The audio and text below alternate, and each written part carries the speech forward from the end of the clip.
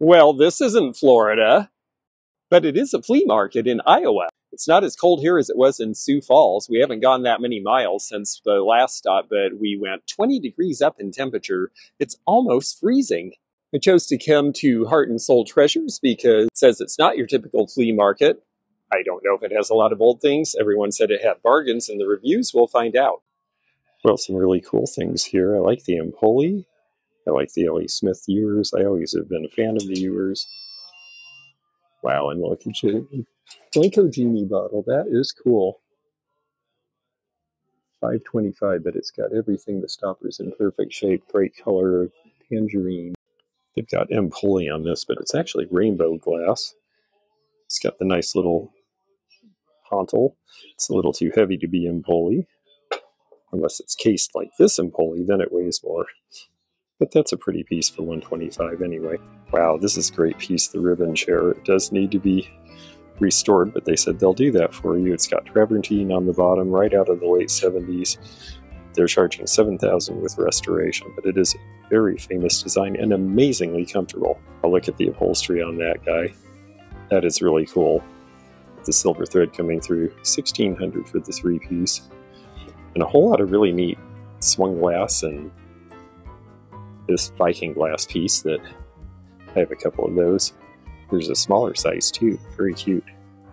Well, there's definitely old stuff here, so there's no danger of us not finding things to look at. I see a big fish platter, I see Roseville pottery vases, I see some green iced tea footed stems in the 30s uranium green, and yes, the iced teas are harder to find because they were quite tall.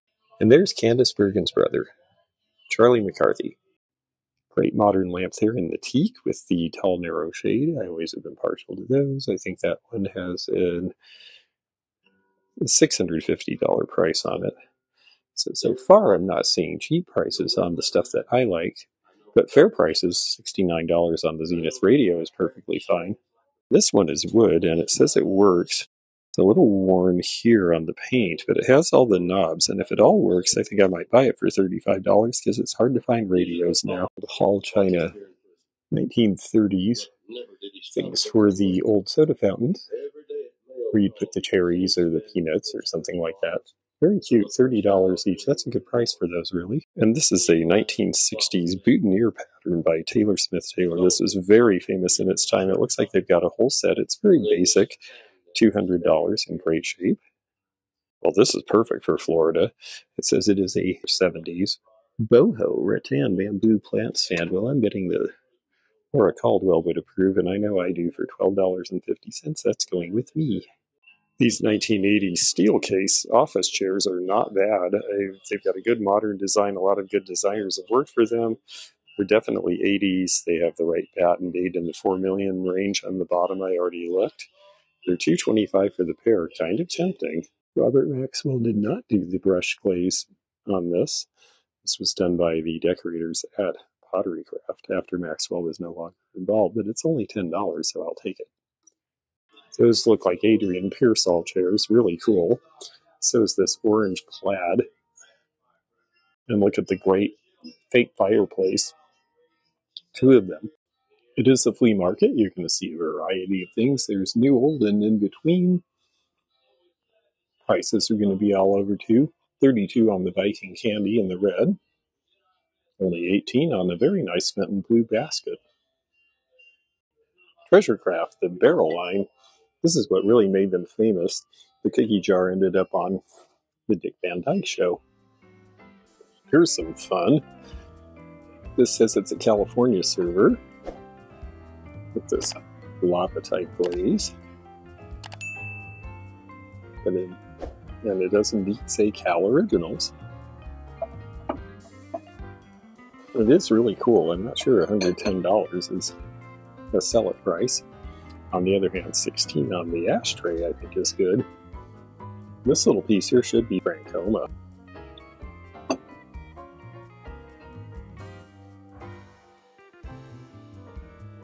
Lots of fun look. I like seeing the Indiana lotus poles hung in the macrame, as in the era.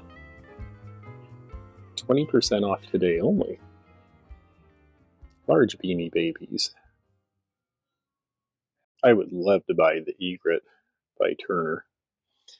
But I can't afford it even at $260. It's more than I would get for it. Some nice American walnut in modernist styles. For people looking for this sort of a look without spending big money, you can find some neat stuff in here. I like this with hourglass shapes. Coroller, $275. These are going to be walnut typically instead of teak. But they have a nice grain. They're lightweight, they're easy to move around. They're not gigantic. Now this is Drexel Declaration. Kipp Stewart was the designer, and these white knobs are very important. I had a client who had this, and she said, oh, it's an $800 piece. It was a small console, and I said, only if we can find the other knob. And she never could find the other knob, and no one would ever buy it. Modernists want things to be complete and in great shape. It was an era of machined perfection, and the collectors now expect a lot of that. This is cool. I can't imagine they're going to get $600 for it, though. But it makes me want to take mine out of storage and unwind it and hang it up in my space. But there are some good deals on furniture, too. This is a nice looking piece here, $450. It just has a nice modernist design. Now, there could be bargains down these middle shelves if there's anything old, or even in the vintage range. This is a Treasure Craft cookie jar, for example. Because this was the beginning of the modern era cookie jars. It looks like a modern cookie jar sold by J.C. Penney's. They were a big buyer for Treasure Craft. This might be priced cheaply because of that. Let's take a look. Oh, but this is when they had moved off to Mexico. And ultimately, they lost their contract with JCPenney's because it was no longer American made. It was a big mistake that Falscraft made. Excellent original. Yes, it is. Nice lava glaze. This is Treasure Craft. $36 they have on that. Okay, I really, really, really like the bar. It's just very straightforward. It's got those great old wheels right out of about 1970. It even has one of my decanters on it, and that's only $8. And if this plays music, I'll be getting it for $8. Ah, yes, it plays. That's wonderful. Okay, well, that will go up with me. Now let's see if the bar is such a great deal.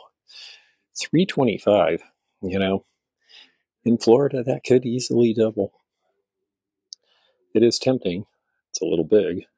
And it looks like it folds, but unfortunately, now that I look at the construction in the back, I don't think it's very good quality.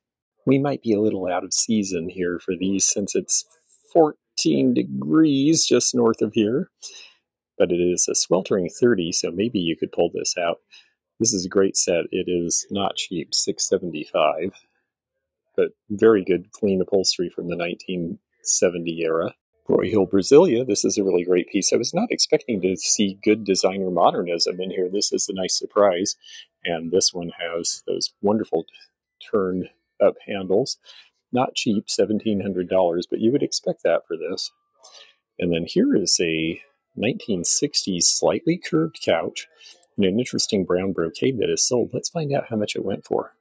I'm never shy about snooping at sold tags because that's how you learn. So this got marked down to $210 from an original price of $250, and that's what it took to move it. Somebody will have fun with that. Royal China did this Blue Heaven pattern. It's hard to find the glasses in good shape because the paint would wear off. I have a bunch of this I need to put out for sale, and I got to get on that because it is a fun modernist pattern that people will buy still. And you see prices anywhere from $8 on plates and tumblers to about $12 on soup bowls. So it's not super expensive, but it is neat. Very modernist. And some pieces say Blue Heaven by Royal China. And some pieces, especially the tumblers, do not. Zeno would be telling me to buy all of these lamps, at least the glass ones. Another one of these double sinks that are very useful for outdoor bar service, but this one's priced at $250. People have caught on to that. Darn, all my best ideas. This is Adrian Perasall, also this squarish club chair. All of these prices they're advertising with upholstery. So what I think it is that they're finding these pieces here, but they don't want to take them all to Chicago to have it done. So you get to purchase it, and then they will have the upholstery done for you. Well, I know it's after the season, but for $12, I guess I'm putting Santa away. We'll see how much the candy canes are and when they're from. Well, there's only 350 shopping days until Christmas, but at half off, these are just going to have to be set aside for next year. Do you agree? I thought so. These were very popular in the 70s, where you would put your ice in there, and it would keep your wine chilled. That was when people were a little less sophisticated about whether you were supposed to chill wine in the first place. But it was cute. Occupied Japan, that's $8. That's a cute little zebra. They've got lots of cute here. But they've got a variety of things, so I thought it was worth taking a look here. The little Roseville piece has a chip, so does the Francoma. Italian glass indeed, but it's $55, so I'm going to leave that. On this shelf, there's cute bookends with the Liberty Bell for $35, about the right price. A Nilo case, but I like this piece. This is cloisonné, and they have $15 on it, and I think it seems to be very well done and have some age. If there's no damage, oh, but there is. Look at that. What a shame. That was going to be a really great deal up until then. Disney World scratcher with Mickey Mouse, but that's $15. These flashlights with the bullet shape do well. It's an old Rayovac, but that one's so worn through, I think we'll leave it. Great 50s lamp, great spaghetti shade. Mid-century vase 18. This looks like a Madeline original. And there's the label. Has sort of the feel of Sacha Brastoff, but it's lightweight comparatively. Wow, Roseville Futura. That's a fantastic piece for $375. That's not a terrible price. That is Roseville with paper labels, if anything. But it had such an Art Deco feel. And this was the most floral of all of the pieces of Futura. They got even more amazing from there. Pine cone, very popular pattern still. This is really cool. Souvenir, 1,000 members as of 1915 for the commandery of, I believe that is Knights of Columbus. $125 for the Weller. The Bashful Charlotte is $65. They have nice things. The prices are just fine. I'm not finding anything I can afford on this shelf, but I do like showing this. This is Vasa Marina by Fenton at $65. Not a bad deal either. Blackberry is a hard-to-find pattern in Roseville as well. And there's a bunch of miscellaneous stuff in here, but I see some olive wood carvings from the Holy Land. Only $40 for the purple decanter, and is in Poli. It's a great color, but it says as is, and I see a crack right there. Unfortunate. Let's see what else. This is a Fenton piece, and it's older because it's got a real opalescent fire to it when you hold it up. So this is 40s Fenton with the pointy hobnails. And, oh, let's see if we can flip that tag. $17. Little UNESCO little girl figures there. I like the sort of grandma floral ice bucket, but it says the lid is not snug, so that's not going to work. I like these little novelty crocheted little hot pads and privets made to look like little dresses, made to be the his and hers with the bloomers. They're just very sweet, and I see prices between about $3 and $4 and $8 on these. Fun collection, fun display for a wall. They even have this jumper here. Various milk cans, $50 on the larger, but the smaller one is actually more interesting. It is a creamery.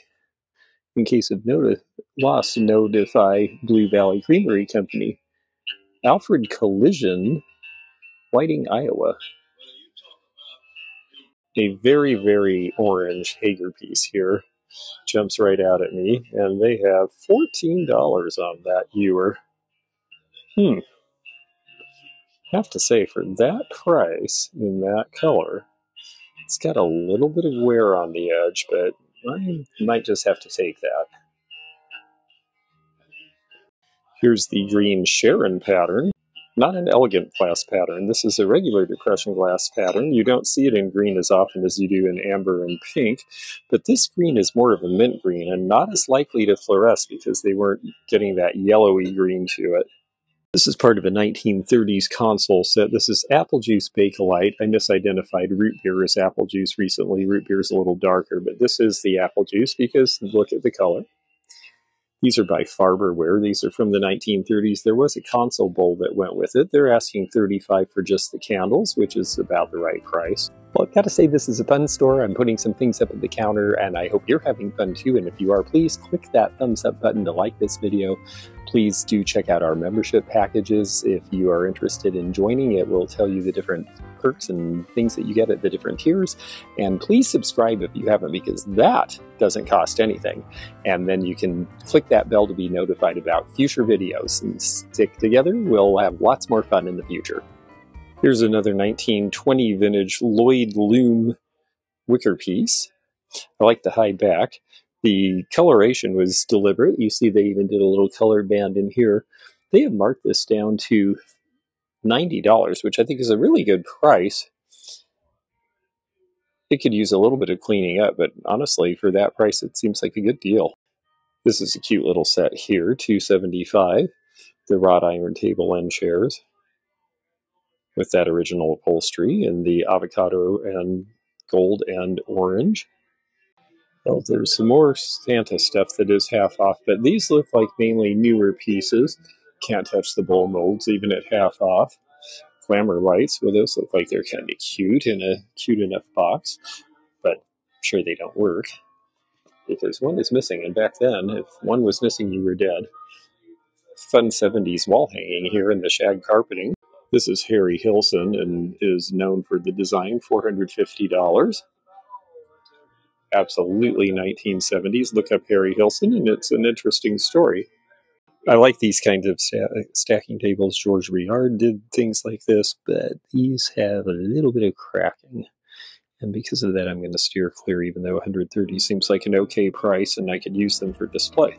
This is a very famous lamp. This is a cage lamp by Gaetano Lotari.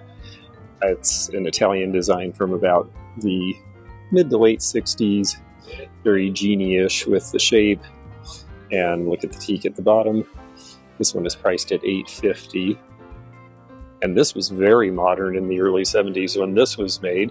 This is Jack Lenore Larson, and it was custom built for Roxy Furniture Mart, so they were definitely trying to be as cutting edge as possible back when this was made, and it's $2,100 now. It's really a cool look. This whole space is a really cool look. I like the wall masks. The big Mexican tiki face, which has some age, is $175. I love the spaghetti shaded pole lamp, and this one is $450, which these days you would expect, and yet I see some fish on the wall that look pretty affordable. Let's go see them. Okay, well, we got the fish with the bubbles here. This is the interesting one. The resin wall fish don't do anything for me. Let's see what his price is. This is $20 for the set. It is Miller Studio. It will be marked on the side, probably under my thumb. I don't want to break it, so I'm just going to hang him back up. If he didn't have chips, I would take him for $20 because the bubbles are hard to find, especially in the large size. These two Dux chairs are really good. These are an Olsen design, so they are Scandinavian modern. They definitely have the similar aspect to the Papa Bear chair, but these value pretty similarly. $2,200 they're asking on the white one, $3,400 on the recliner on the left. I do really like this hooked rug with the blue floral. That looks like something out of the 1940s. It's just really sweet the way it was done. That was folk art and home art at the time, but they are really attractive now and very collectible. Next to it, a nice 1930s Chinese rug. They say 1800s. I don't think so because of the way that it's glued together in the middle and the backing. But if someone knows more about that than I do, please tell me. I'm not going to lie. I always liked these, but the quality was never that great with the plastic liner for the stoppers, and they were made for commercial purposes, so I never imagined that someday these would be selling for as much as Blanco. We have prices of $135, $175, $185, and I know it's true. It's amazing how certain things that are not as regarded in one generation become the thing that the generation that grew up with them remembers. Well, I did find some bargains in there, and I found some really great mid-century. It was really fun to look at that. They had some good designers, some really nice pieces. They even had a picture of David Bromstad from HGTV, who had been into the mall and hung out and shopped around. So I know that they have interesting things, and they're appealing to some serious designers. And I realized a lot of the modernism was priced that way. But I was disappointed because I found one piece and asked if I could get a 10% discount and was told, oh, no, that's a very good price for what it is because it's a signed piece. And I have to say, I can look on eBay just like anyone else. And it was priced a little bit more than I really would want to pay wholesale, and 10% would have made a difference. So I ended up leaving it. Oh well, can't have everything. But nonetheless, I had a lot of fun at Heart and Soul Treasures. I bought a bunch of Christmas stuff to put away for next year and some other things. And now it is down the road and on to Florida. In the meanwhile, if you enjoyed this video, check out this one. Also, click thumbs up to like this video and check the description for information about our Patreon, our memberships. We've got a lot of different levels with different perks and bonus videos and early content. Also, please do check out our website, theantiquenomad.com, for appraisal help. And we'll see you again for more adventures in the antique and vintage community soon. Bye for now.